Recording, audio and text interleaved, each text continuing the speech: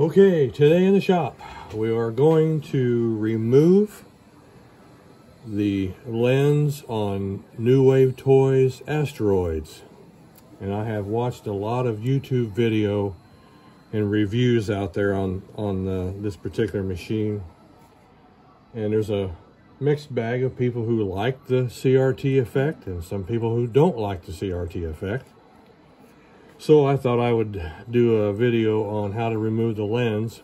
And this is, if you do this correctly, if you do it correctly, it would be it's a non-destructive method on the machine. But if you break something, crack something, scratch something, don't blame me. Do this at your own risk. This is, for educational purposes only. So this is what this is all about. So the first thing we want to do is, I've got a neat little spade tool here that I use.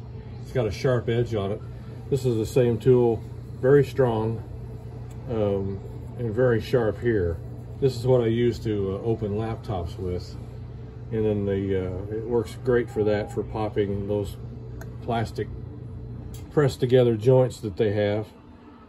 So, but the first thing you want to do is take a hair dryer if they won't pop, peel off correctly. If they feel like they're going to tear, just take a hair dryer and heat those up a little bit, and you can get to the screw behind that one, and then this one up above. This one up here has a screw at the very top also. This very top screw right here. You see that?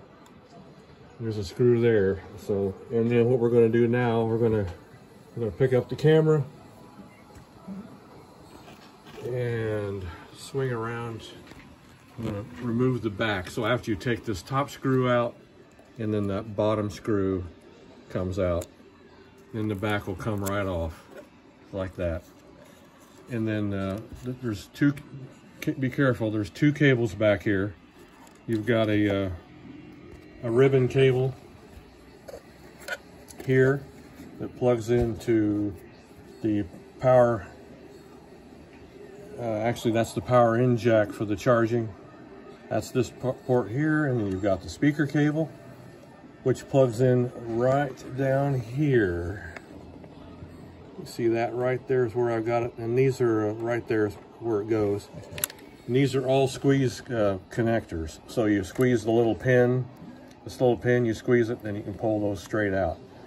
So now we can take this side piece and then set it aside here. We don't need it right now, so we'll just set it over there. So now we've got a free, clear area to work in, and the cable length in here is long enough when this, when you start to tilt the screen forward, that this ribbon cable and then this cable that runs up to the switch and volume, and then you've got the marquee light cable right here. So I was going to show you the next set of screws to remove, and that will be this screw here. There's a screw here on this cross brace. You want to remove that. And then there's a screw here on that same cross brace, and then that's what holds the back of that bottom part of this LCD display. This is actually the plastic that the LCD is mounted to, and then this is the one of the LCD boards, that the ribbon connectors. Be careful of the ribbons, of course. They're delicate. You wouldn't want to do any damage to those, so just be careful with those. And that's what it looks like basically on the inside here. Let's get my light up here a little bit better. And then you can see in here, and there's the battery at the bottom, and then we're going to take that ribbon, tuck it in so it won't get in the way. So now we're going to flip the machine around this direction, and I want to get up here at the top. And then there are, there's two more screws I wanted to tell you about here. After you have the back off, there are two more screws. There's a screw here you take out, a screw here you take out, because this is the screw hole for the center, for your back. That's the back screw. Take the little one out, take the little one out, pull those two on that cross brace, and that releases that LCD, and then comes the fun part. Then you need to get because under this marquee, this plastic right here, this, if you don't have this particular tool, if you have a guitar pick or possibly a discarded credit card would work, you can run that along here and see how these snap, these little pins up underneath, right up in here, snap into these holes, these 3 holes here, these 3 slots. That one, number 2, and number 3. So by putting the tool underneath there, you can release that, and they put a little bit of glue in here so you'll hear it snap. So be very careful at this point, because this plastic is on the top of this bezel on the marquee, because here's the back of the marquee right here. You can see where it says missile command there in reverse when I get my light shining through there. You know, once you break that loose, then you'll need to pull forward, straight down forward this direction, straight down. You'll pull forward.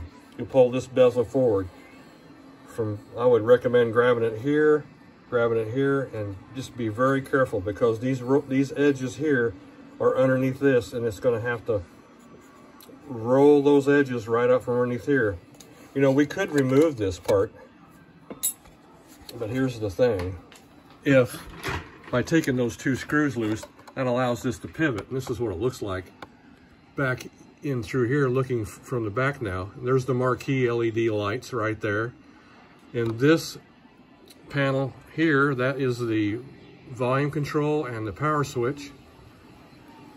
But they're held together.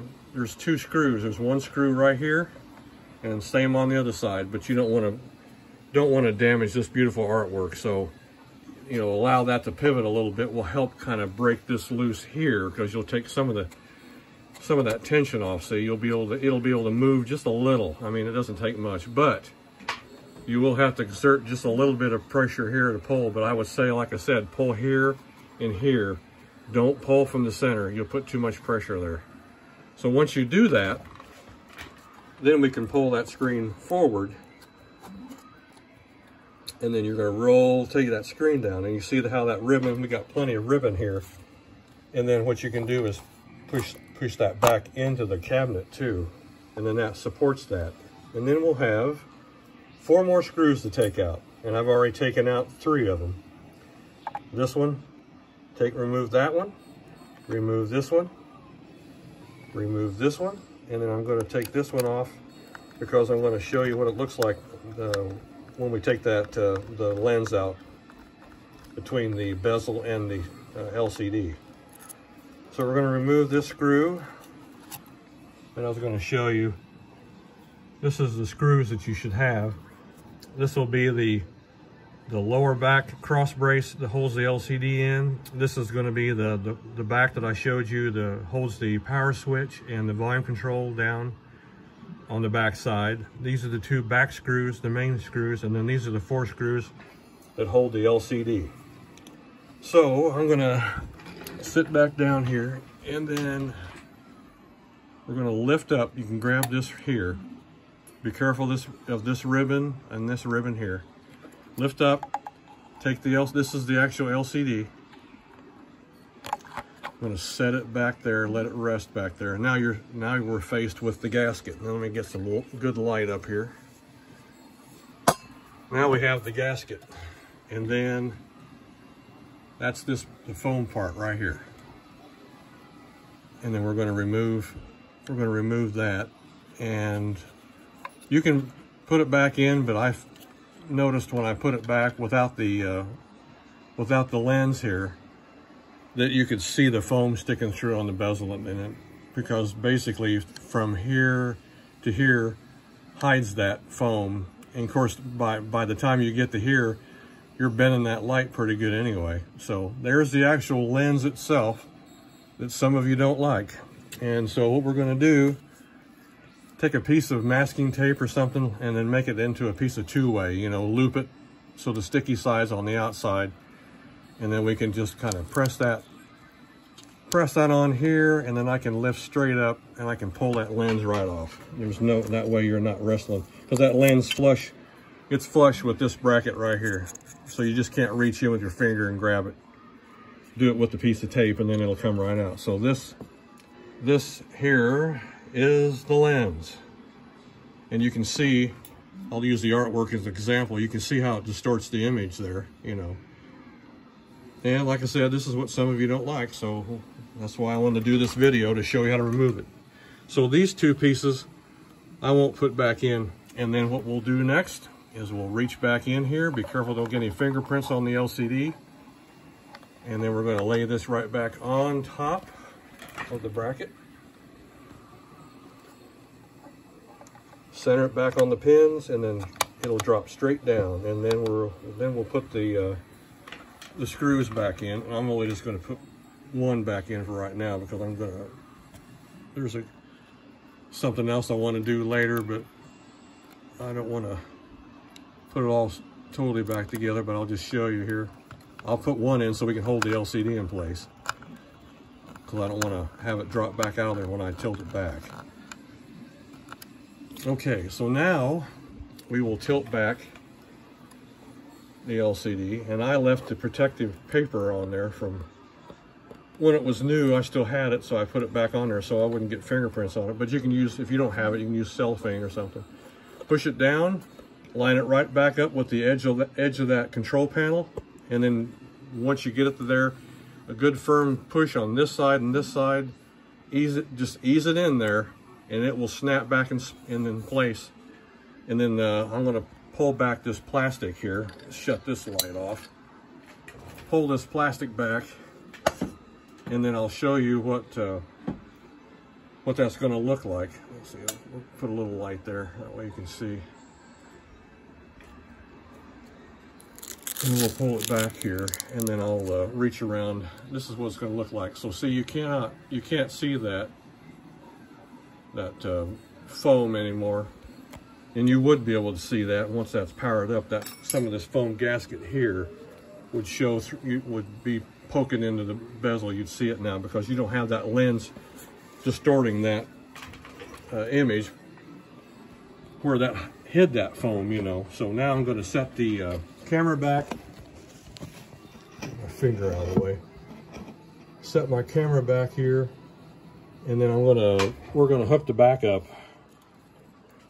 and then right now I'll just hook the power cable in so we can power this up, and I wanted to show you what it's going to look like. So let's go ahead and power this up. Pop that back in there, and on those clips, you will hear them click when they go back.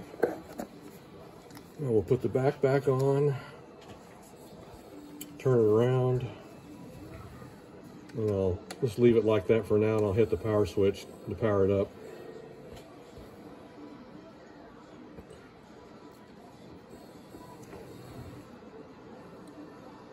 And then, let's see.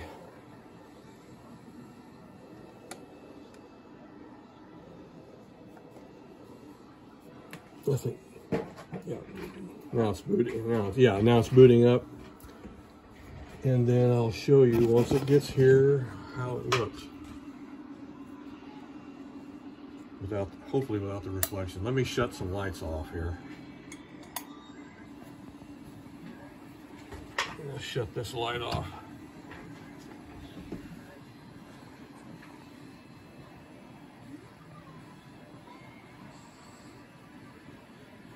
So it's still booting up.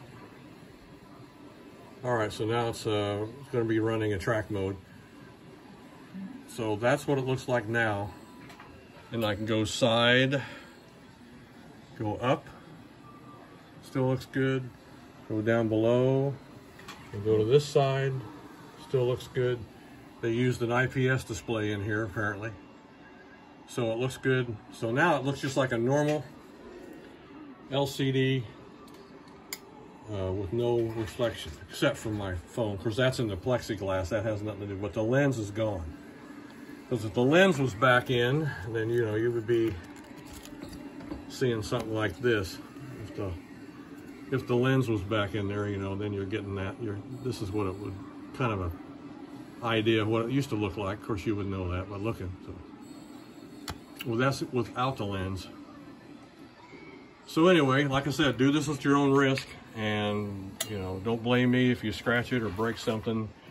Try it, see what you think. I just thought I'd post a video on it and do that, so it show people that it can be done, but you just got to be really careful up here in this part right here. And then reverse everything to put everything back together, put your screws back. So, you know, you don't want to see any extra screws. Any extra screws is a bad thing. So, all right. Thank you for watching my video. Hope this helps everybody. Thank you. Talk to you later.